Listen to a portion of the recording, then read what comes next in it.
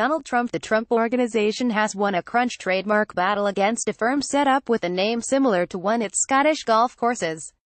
The business empire, currently run by the sons of President Donald Trump, has stopped a serial entrepreneur from registering Trump TV as a trademark.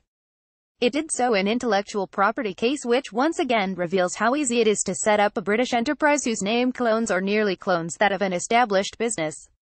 The Trump Organization, through an affiliate, challenged the attempted registration of Trump TV by a UK limited company called Trump International.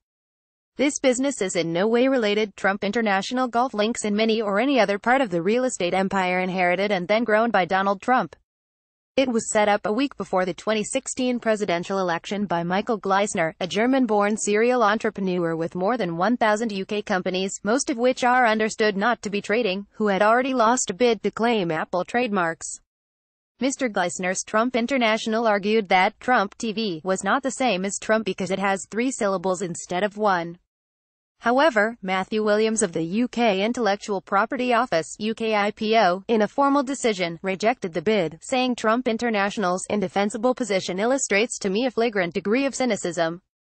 Mr. Williams ordered Trump International to pay costs of more than £15,000 to DTTM Operations LLC, which is responsible for dozens of trademarks held by Mr. Trump. Mr. Williams said Mr. Gleisner's Trump International had shown a disdainful disregard for the opposition costs of the other side. Mr. Gleisner has fought numerous trademark legal battles and, on paper at least, has a substantial business empire of its own. His Trump International last week filed basic accounts for a dormant company, suggesting it was not trading. He was ordered to pay more than £30,000 in costs to Apple last year. Registrations of trademarks can and are challenged through the UK IPO. However, there is nothing to prevent anyone registering a UK company name even if it is nearly identical to an existing business, provided it is not already taken. A business which feels its name has been adopted can challenge after registration if it becomes aware of a clone. Last year, much of the Scotch whisky industry found its names had been cloned on the UK company's house after a mysterious Ukrainian-based businessman who styled himself the Baron of Spirits registered 96 companies. Those were all dissolved after they were exposed by the Herald. Earlier this year we revealed a whole range of clone or near-clone companies had been registered mimicking major British football clubs, with Rangers FC the most frequently used name.